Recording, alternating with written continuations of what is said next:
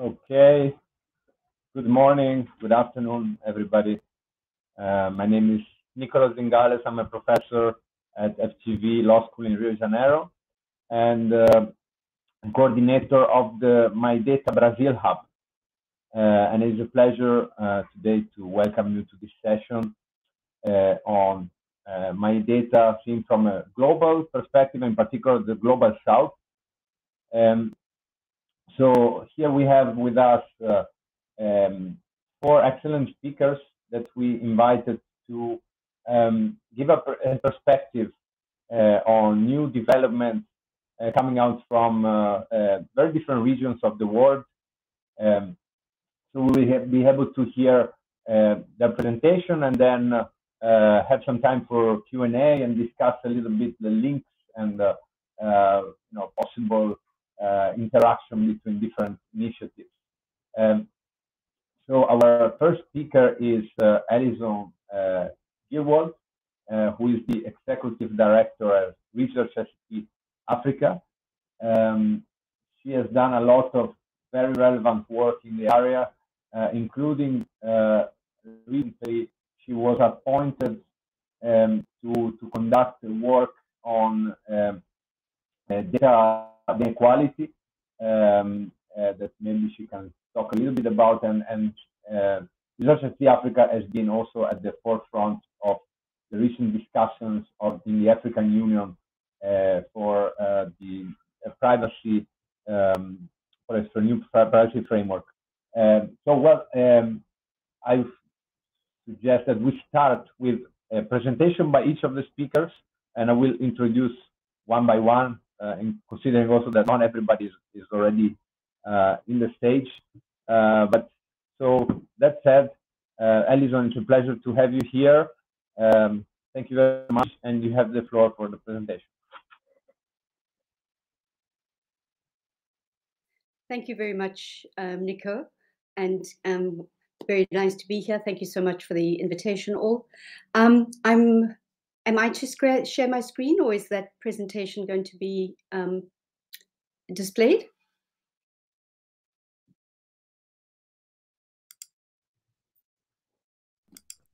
Yes, please share your screen.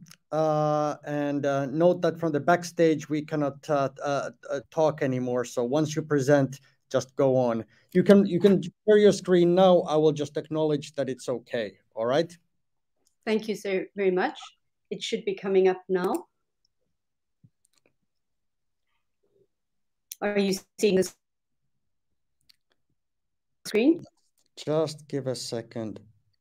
We're not seeing it yet. It is still fine. Okay. Now we are seeing your screen, and you can put it full screen. Perfect. I will duck out of the session. On you go, Alison. Thank you very much. Thank you very much indeed. I'm actually just going to speak in the very short time we have as quickly as possible. Nico, please feel free to just give me the heads up when I'm a minute away or something. But I just wanted to share with you some highlights of the Africa Data Policy Framework, which was adopted by African Union member states earlier this year, and is now in the process of an implementation phase and a capacity building assessment phase, which I'll also speak about a little. Please do look at the URL there, look at the document online. It is available in the 5 African languages of the African Union, including Kiswahili. It's one of the first documents to be published in Kiswahili, which is very exciting considering the content of the work. The data policy framework is very much embedded in the African Union's 2020 digital transformation strategy, which is also a critical part of the African Union's Agenda 2063, which is the very ambitious Pan-African strategic framework for unity, self-determination, freedom, progress, collective prosperity, and of achieving the United Nations Sustainable Development Goals. Very broadly, it's a high-level principle document that is then intended to be taken forward in the implementation phase and the domestication phase at the national level by countries towards ultimate harmonization, but in the short term towards iterative domestication that would allow for the progressive realization of these very ambitious goals. It sets out a common vision, principles, and strategic priorities, and some key recommendations to guide African Union member states in firstly developing the national data systems in a more standardized way, and thereby being able to integrate them together with the capabilities required to do so and the institutional capacity to do so, to effectively derive value from data that is being generated by citizens in Africa, by government entities in Africa, and by industries. So it really is an expansive document. It is dealing with non-personal and personal data. It builds on the Malabo Convention, the previous data policy and cybersecurity framework, but it's far more it's far broader in scope, and I suppose in many ways is trying to do some of the things that the European Union is now doing with, building on the GDPR, with the Digital Services Act. It doesn't actually scope out those regulations in any way, because the African Union doesn't have the same mechanisms to do so, but it is certainly driven by the African Continental Free Trade Area and the ambition to have a single market, and particularly a single digital market. So it's really trying to forge a common data policy, both personal and non-personal, so very large in scope, underpinned by a coherent governance approach, which will allow for the development of these integrated data systems, critical for interoperability, for ensuring that the information flows and production from digitalization and datification, the value can be realized in Africa. It's basically providing guidelines for the development of national data strategies that are both continentally interoperable, but of course nationally aligned and internationally operable. And it's really very much, as I said, driven by the economic imperatives of the Agenda 2063 and the Continental Free Trade Agreement. And it's believed that if we get some of these fundamentals in place, it has the potential to unleash economic and social benefits. Very importantly, acknowledging that a lot of work has to be done for that to be realized and to prevent the harms and mitigate the risks that we know accompany that. Perhaps differently from some of the other data frameworks that are coming out at the moment, it's very concerned with the current uneven distribution of opportunities and harms, both within countries, in African countries, but also between African countries and between African countries, and of course the dominant countries or the dominant technology companies that are operating in the bigger markets of the world. And so there's a strong aspect of data justice in the document. It still, of course, has to be developed, but it's a core principle. It is, rights preserving. It's very important, but it extends these individualized privacy rights that have dominated data protection frameworks in the global north to looking at social and economic justice and ensuring that that the structural inequalities that there are acknowledged, and that the opportunities and benefits, are for all on the continent and responsive to the voices of all of those currently experiencing inequalities. So I'm just going to speak. Nico, please stop me whenever we are, because it is a very comprehensive document. It is, it looks at the economics of data and the unequal outcomes currently of data and how you would need to redress those. It does look at the fundamental characteristics of data as it's a digital public good, and how in governance and in regulation that could be realized to ensure that there is a public good valuation of data, in addition to the commercial value data-driven frameworks that are currently dominant and inform a lot of our policy and regulation. So there's quite a lot of emphasis on building public value, which of course in the African context, with the very low levels of internet penetration and digital technology take-up, some of the biggest collective users and producers of data are, of course, government. So it's also about mobilizing that value for multiple purposes, for planning, for sharing research, for enabling startups and operators to have better access to quality data. So essentially, the framework is about creating this enabling environment for data.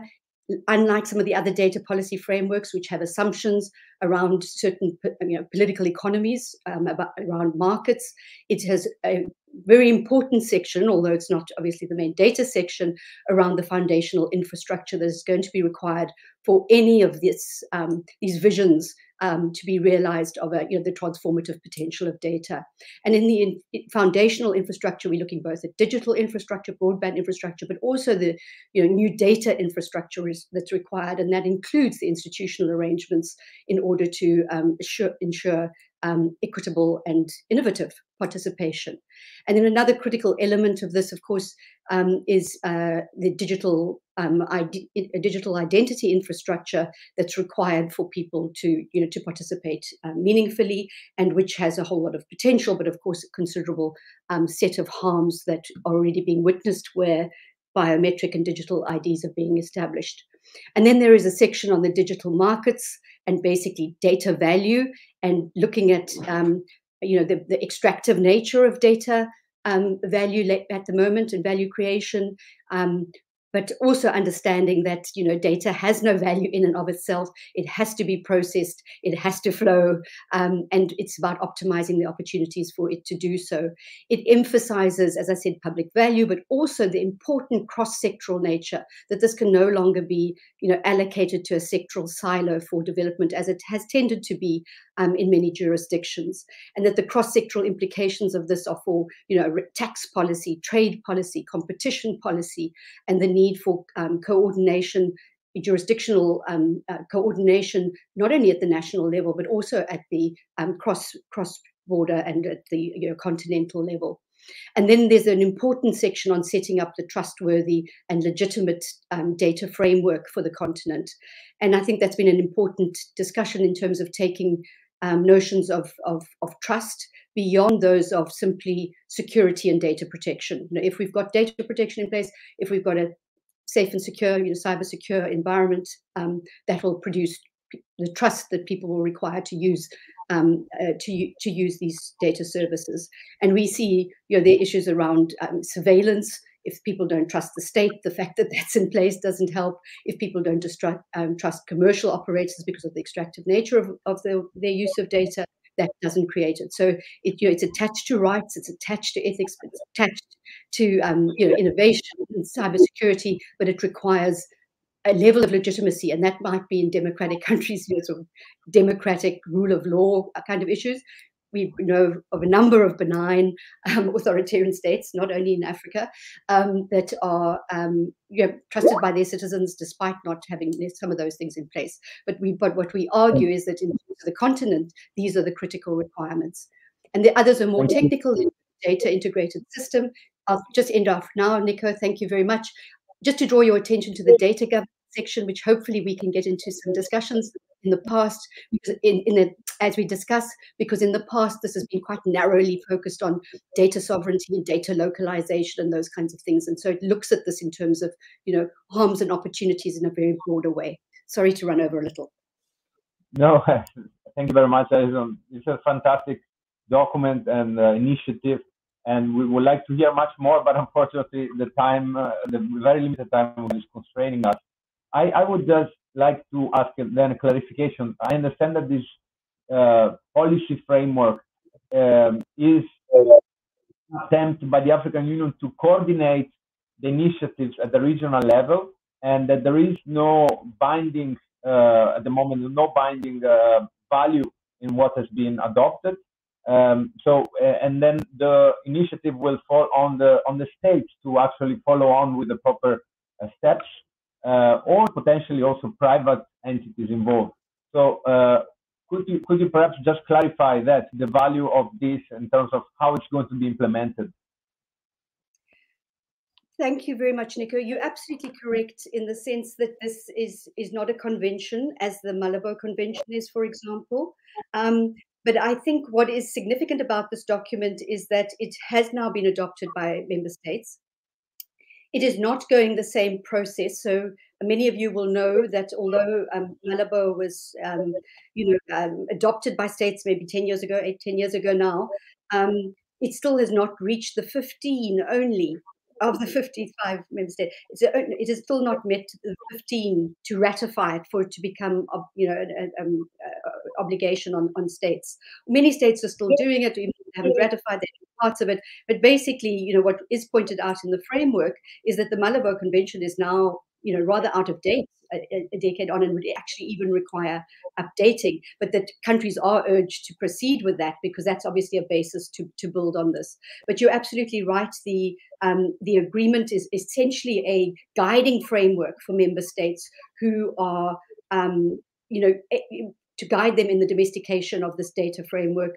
And as I said, there are a lot of incentives for African countries because of the African Continental Free Trade Area, and the potential of them being more equitably drawn into a single data market, and also the realization that unless they do implement, adopt some of these things, they are not going to be able to compete equally, or benefit or enjoy the same benefits as other African countries that are geared to use the Continental Free Trade Area in order to to economic reconstruction now post-COVID, but even before COVID, to achieve the SDGs and economic development. Very interesting. So I think this is also food for thought in our conversation here, because it is a framework that goes beyond simply data protection and privacy. It has a much broader focus on data governance and digital transformation even, and how can institutions keep up with the changes that are needed in this new data-driven society. So thank you very much. I know maybe we'll come back to that for some discussion towards the end. But now I'll move on to our second speaker, which is Luca Belli. He's my colleague here at FGV Law School of Internet Governance and Regulation here, and he is also director of the Center for Technology and Society here, and the CyberBRICS Project. We will also have another speaker from the CyberBRICS Project later on, but I think that Luca will tell us a little bit more about the developments in the BRICS regions with regard to personal data and data governance, and perhaps also branch into some regional LATAM issues. So, Luca, as you have the floor, and unfortunately we only have 6 minutes for speakers. Thank you very much, Nico.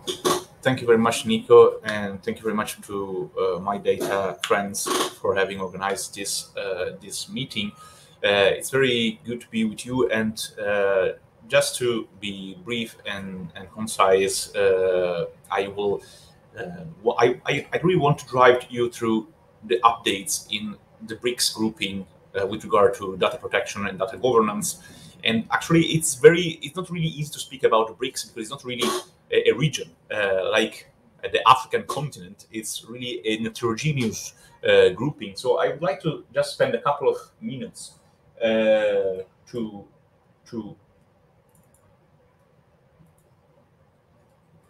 share with you a little bit of. Let me just see if you can see this. Can you see my screen?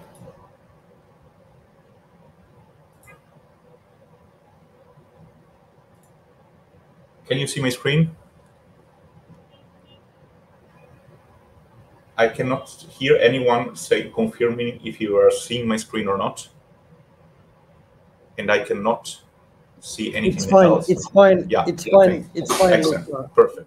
Thank you very much. So yeah, to briefly walk you through the BRICS evolutions. So I will avoid mentioning too much information about FGV, where I work, which is the main academic institution in Brazil and one of the most impactful think tank in the world, currently the third out of 11,000. As Nico was mentioning, it coordinates the Center for Technology and Society at FGV, and the research I'm going to present has been produced by the CyberBRICS Project that I direct since 4 years here at FGV. And all the information I'm going to mention are free access on our website, cyberbrics.info, the website, the dedicated website of the project. And so the first question is why, what are the BRICS and why are they relevant? Well, BRICS is the acronym of Brazil, Russia, India, China, and South Africa. And they are particularly relevant because for several reasons. One is, the first one obviously is they encompass 3.2 billion of the world population and half of the internet population, more than 2 billion connected individuals. So if individuals produce personal data, when we speak about personal data governance, we really have to be mindful of what this grouping of countries is elaborating in terms of data policies, because it will impact, it's already impacting almost half of the world population and half of the online population, and will increasingly impact all the individuals, corporations, countries that interact with these countries and use the technology they produce. And increasingly, the grouping is also going to expand. Only a couple of months ago, Argentina and Iran formally requested to accede this grouping. Other countries like Turkey, Egypt are also, other large developing countries are also trying to accede the grouping. And indeed, the best way to see the BRICS is like a sort of G7 of the developing world, of the emerging economy. It's not a G7, it's a G5, and then it will likely be expanded over the next couple of years. But the goal of the BRICS has never been to copy and paste what others do. As former president of Brazil, Lula, and frontrunner at the next upcoming elections that we will have here in Brazil on Sunday, was tellingly stating the BRICS is not about copying the others, is to do things differently in order to be independent, to create institutions that allow also the emerging world to have voice, and where the digital policies fit into the BRICS agenda. Well, starting from 2013 with the Snowden revelations, one of the presidents of the one of the leaders of the BRICS, former President Rousseff, was herself illegally wiretapped, and therefore data security, ICT security, and data privacy were vehemently introduced into the agenda of the BRICS countries. Let's remember that Brazil adopted the Marco Civil Internet and then started a new consultation that then ended up with the adoption of the current new General Data Protection Law, the LGPD, in Brazil. At that time in Brazil, in South Africa, with the Itaquini declaration, the BRICS grouping for the first time included the need to work together for joint shared norms on data information security at the international level.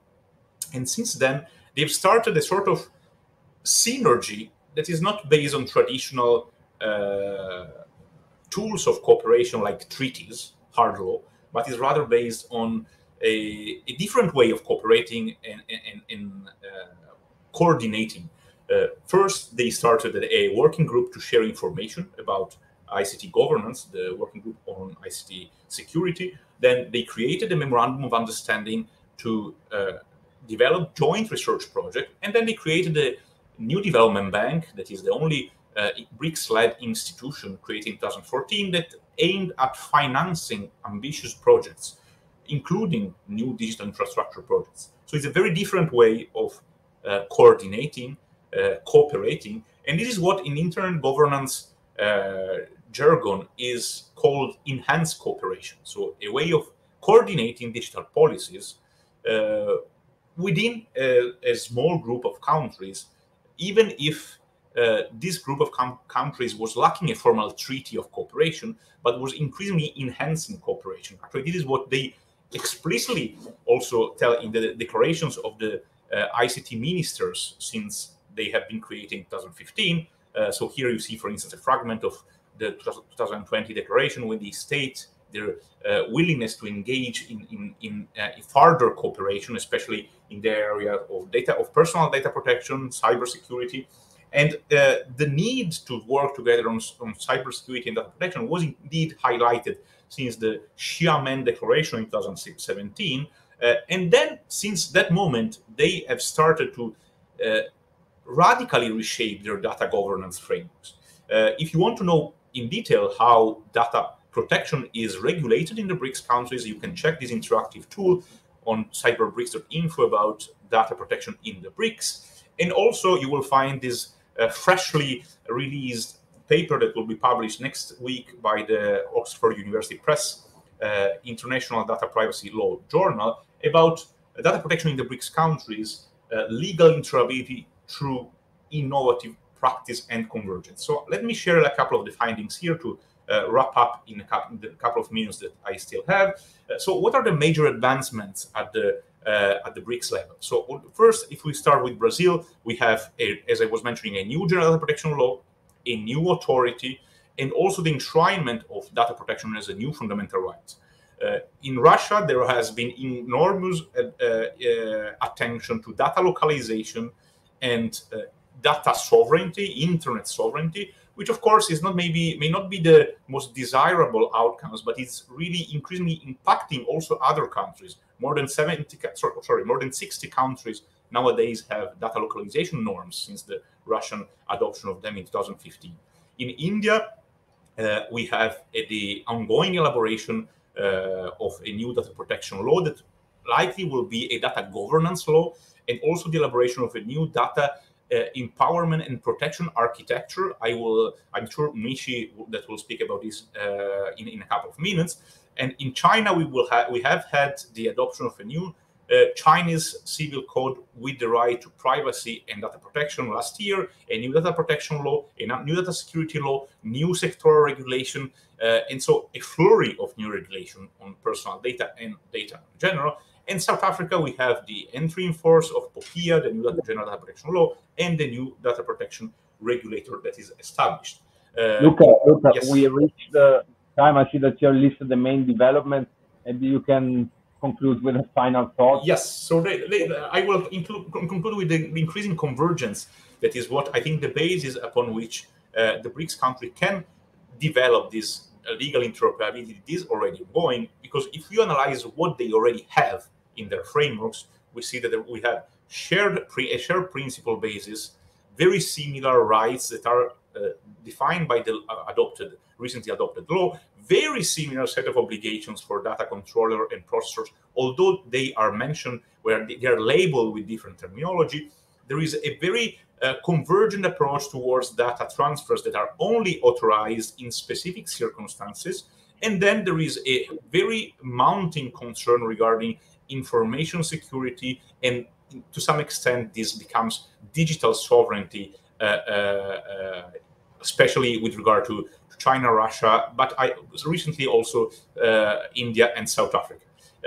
With this, I will let the next speaker enter into the topic of their choice, and I really sorry if I was taking too much to deliver my presentation. Thank you. No, that's perfect. Thank you very much, Luca. So I think that in the interest of the discussion, we can keep the questions regarding this presentation towards the end, because we'll also have 2 more presentations on BRICS countries. So our next speaker, it's a pleasure to introduce Mishi Chaudhary. She's the only one here of the speakers that has a Wikipedia page dedicated to her, so I recommend you to go there and find more information. I used to know her as the legal director of the Software Freedom Law Center, but I think I see that now recently she embarked on a new role as Senior Vice President, General Counsel of BRICS, which is a global data encryption and digital privacy provider based in Washington, D.C. But she's up to date with all the developments from India with regards to data privacy, and I think that's what she's going to enlighten us about today. So, Mishi, thank you very much. You have the floor. Great, thank you. Nicolo, can you all hear me? Yes. Okay, perfect. Yes, I still serve at the Software Freedom Law Center, India. And in my law practice in the United States, that's the role I have changed.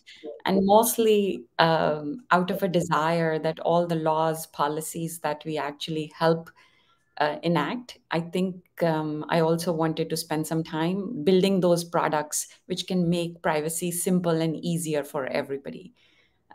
As we talk about these various issues, and I think both Luca and Alison talked about it, people are at the center of these discussions, not data. Data by itself doesn't mean much, other than the fact that the businesses do want to monetize and the governments also want to use data for their own various purposes, sometimes benevolent and the other times nefarious as well.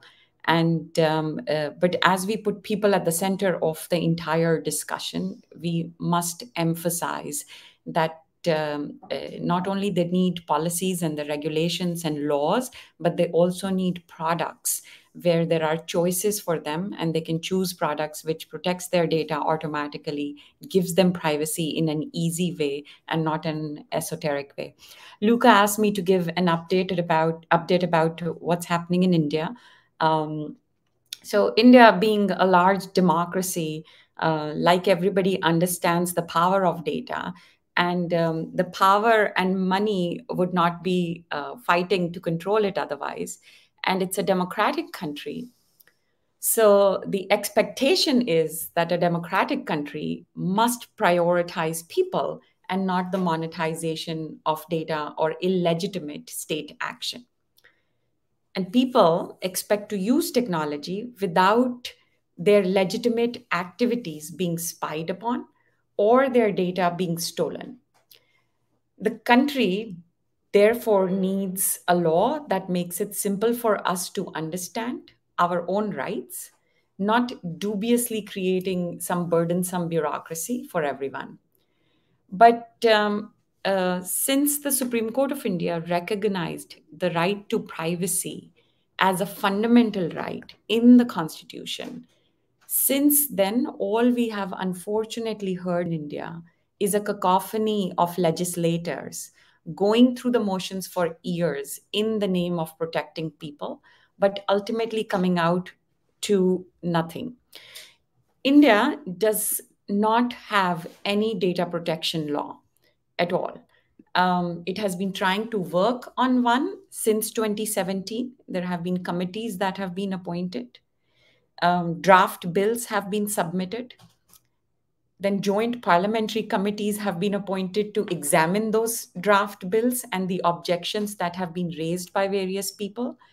And thereafter, the government of India, in August of this year, first tried to introduce a bill, but then withdrew it and said that they would come up with a new bill, which would be a completely fresh set of ideas.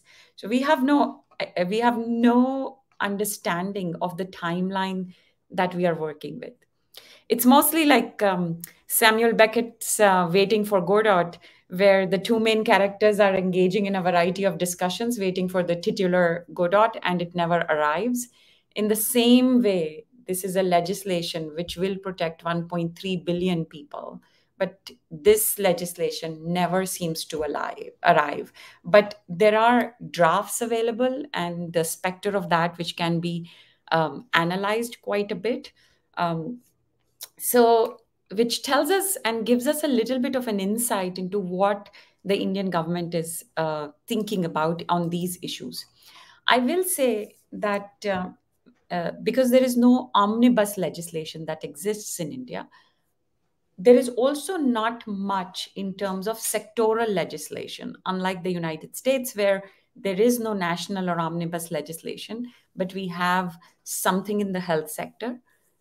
We have something in the financial sector. So I'm talking about HIPAA or GLBA Act, and there are various other state laws that have been enacted, whether in California or in Washington state or in various other states that have been enacted.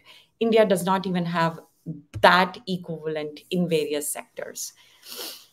Another interesting thing in India is that states' surveillance, which is the surveillance of communications or other things, that is not subject to any parliamentary or judicial oversight. The executive passes the laws and also the orders under which surveillance is carried out, and executive itself is running the oversight. So there is no interference from the judiciary or the parliament on these matters. Some of you may have also noticed today's news says that Signal, the privacy protecting app, is going to leave India. This is happening because from September onwards, India's Computer Emergency Response Team enacted certain regulations out of their jurisdictions. And what they said that most of the cloud providers, but in particular VPN providers, they were required to collect customer information and be able to provide that data to a special government team on demand. So for 5 years, you are supposed to collect data about people, have a record of it, and then be able to share it with a government team whenever that is required. So what happened in June, NordVPN shut down its servers in India. TunnelBear shut down its servers in India. ExpressVPN did the same thing. And other heavyweights in the industry no longer have servers now. This kind of raises a question about what is India exactly thinking about here. When the Joint Parliamentary Committee examined the bill, there also they made certain changes. I'm sure people have at least noticed the fact that data sovereignty is very big in India. The Reserve Bank of India, which is the central bank, they have talked about it. And there is a lot of discussion about right to be forgotten. There's a lot of discussion about personal and non-personal data and data portability. But for everything, the government agencies get an exception. India has just decided that Pegasus never happened, although there is a lot of evidence about 110 lawyers, activists, journalists, etc., who were subjected to that surveillance. That's not happening out there. There is a discussion, as Luca was mentioning, that we want something called data empowerment and protection architecture. Now, that is supposed to say that it is going to be based on consent. But whether it is an informed consent or everybody is just forced to do it because there is otherwise no way to use those services, those principles have not been talked about at all. Like Alison was mentioning, that the document did have a lot of ethics, a lot of principles based that. We see constant random regulations coming out from different parts of the government of India, which sometimes don't even have the jurisdiction to come up with regulations, without realizing or fulfilling the test which the Supreme Court of India has laid out in the K.S. Puttaswamy case. So unfortunately, this country has the ability to be the leader in that space, show how it can be done right, but is not on the path of perhaps a rights-respecting GDPR, but is trying to go on the path of more data monetization and surveillance by the state, which is presented by our neighbors across the Himalayas. Nicola, I'll give you your time back. I think we are up there. Fantastic. Thank you very much, Michi, for this very comprehensive update. So we see there's a lot of positive things, but also some problems lurking in the background, particularly with regard to state surveillance that needs to be tackled. But let us then conclude our first set of remarks, and then we'll have a few minutes for questions. Now, our next speaker is Wei Wang, who is currently a CyberBRICS fellow here at FGV, and he's also finalizing his PhD research on law and technology at the University of Hong Kong. So he's also trained in engineering and law, so he has a very specific perspective on this, and I'm looking forward to hearing his remarks. When you're welcome, you have the floor. Thank you, Nico. Yes, but I think I'm very happy to be invited to MyData Online conference this year. And at the Nico have mentioned, I was trained in engineering and law, but probably I will just provide some legal updates about the Chinese data governance model. Yes, as Nico has mentioned, I'm currently physically based at FGV Law School as a research fellow. I'm also finalizing my PhD in law and tech at the University of Hong Kong. But before this, let me quickly share some slides. I'm not sure if this worked or not.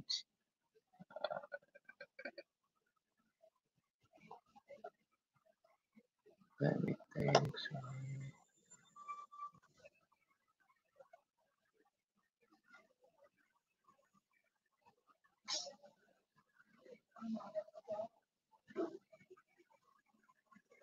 Okay. Oh, anyway.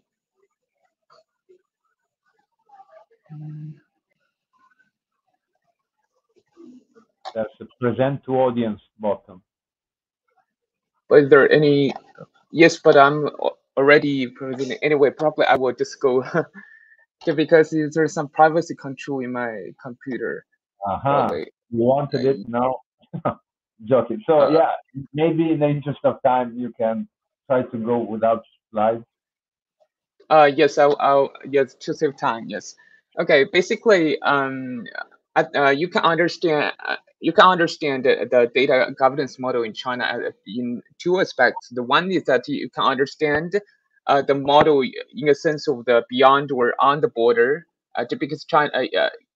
I mean, when it comes to the border, China would like to strike a balance between security and innovate and development. But within the border, considering the very recent platform governance cases, for example, the DD investigation, within the border, China's data governance model is more than focused. I mean, focused more on the platform governance perspective.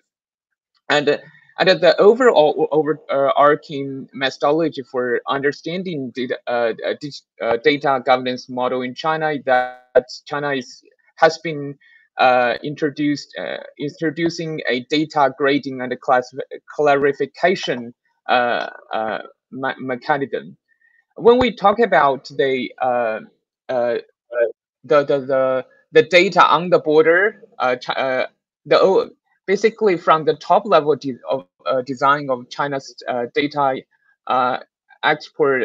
export regulation is based on China's national security law, and but it also involves some personality rights of the civil code, as Luca has mentioned.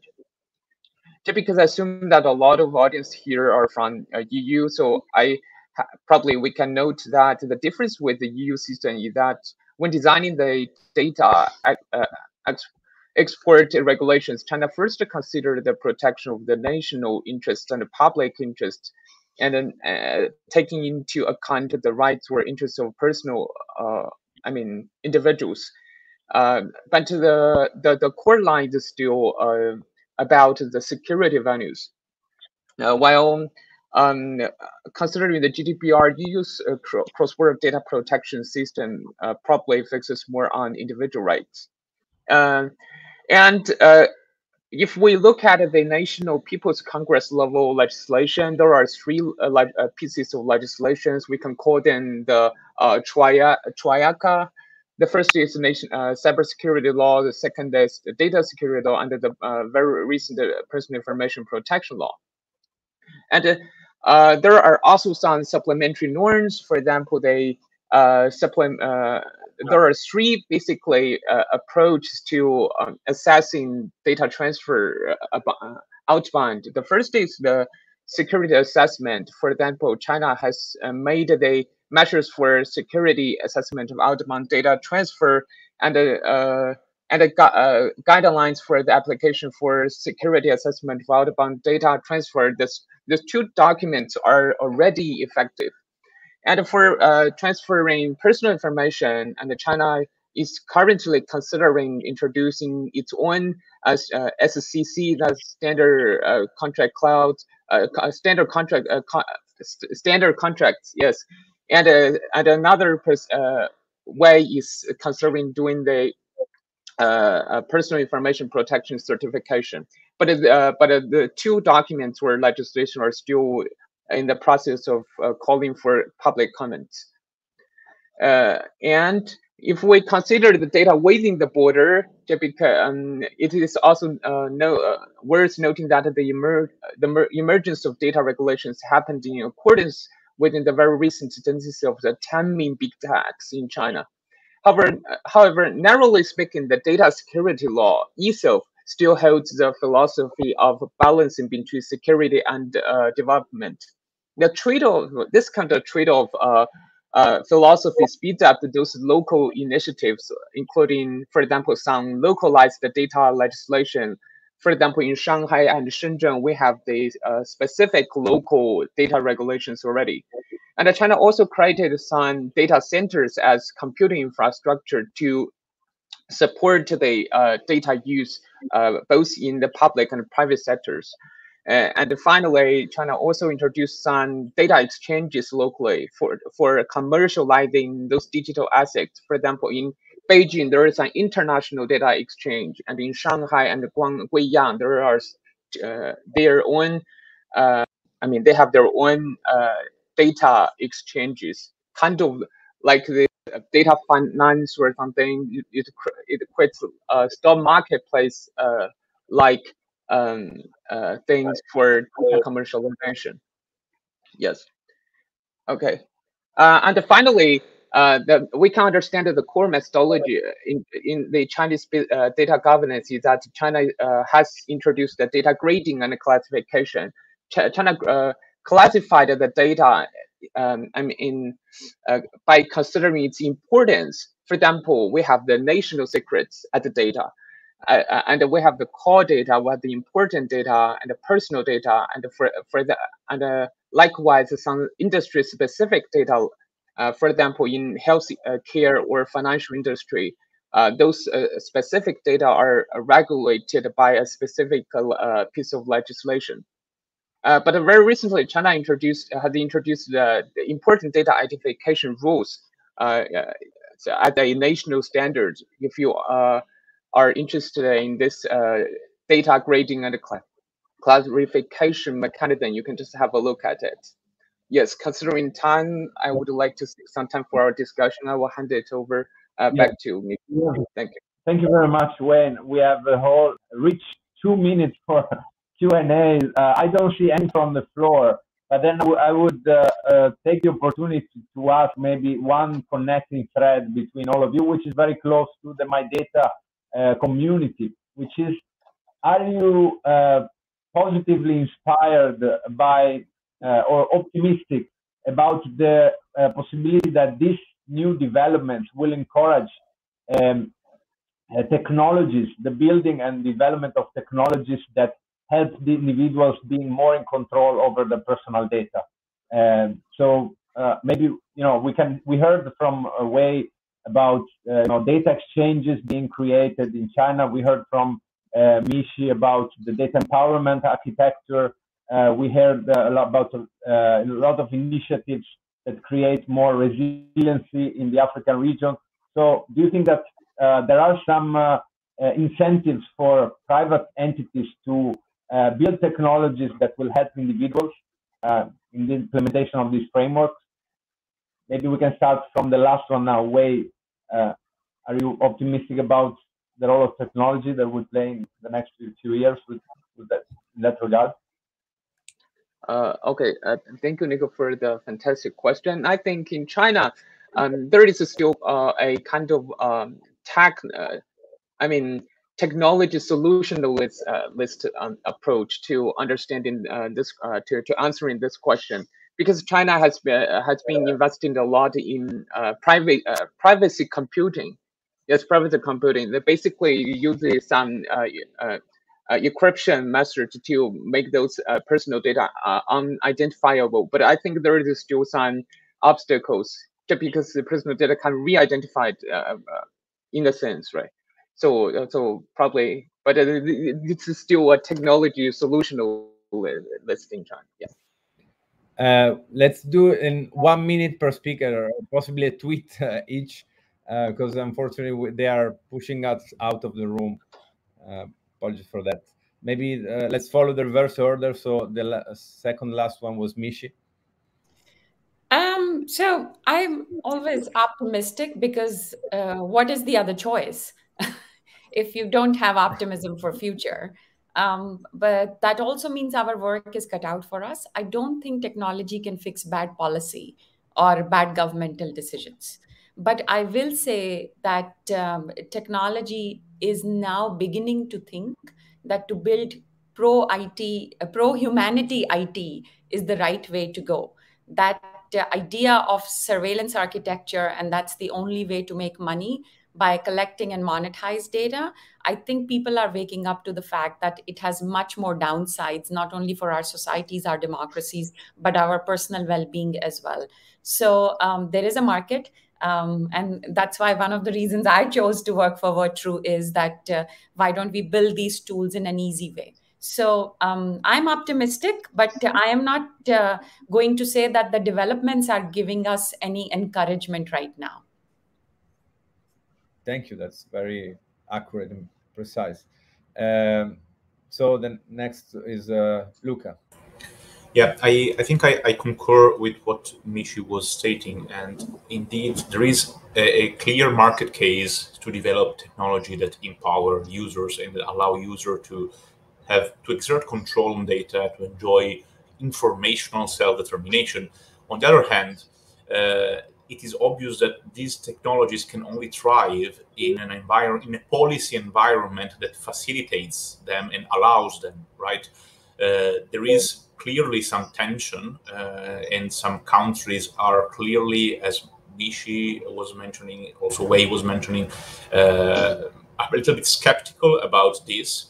And I think our task as researchers is to prove them wrong, to expose that actually it is beneficial both for not only for the individual but also for society at large and the economy to have more transparency and trust in how data are managed. And in this perspective, I also salute the work that Alison and ICT Research Africa colleagues have been spearheading with the African frameworks. This is a very interesting work. It's a pity that is only so far a voluntary commitment, but it's a very interesting way of proceeding. Fantastic. So, Alison, you have the last word. Thank you very much. And I do think the African Continental Free Trade Area is, really looking at incentives on public policy that would enhance, alternative forms of data stewardship, collective rights, and those kinds of things, which would lend itself to these kind of technologies. But I wanted to say, in the absence of some specific technology to refer to in Africa, and I'm sure there is, it's my reflection on me that I probably can't cite it because I think there are all sorts of interesting things happening, that in the Global Partnership on Artificial Intelligence, the working group on data governance has 3 projects. One is on data trusts as in a form of alternative data stewardship, and those documents are now public and on the web.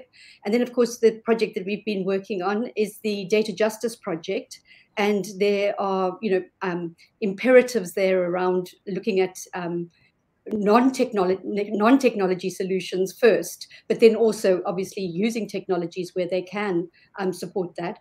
And then the newest project is actually privacy enhancing technologies, PETs, and they are looking at they're working with government of Singapore and private sector to try and develop privacy enhancing standards that could be adopted more broadly.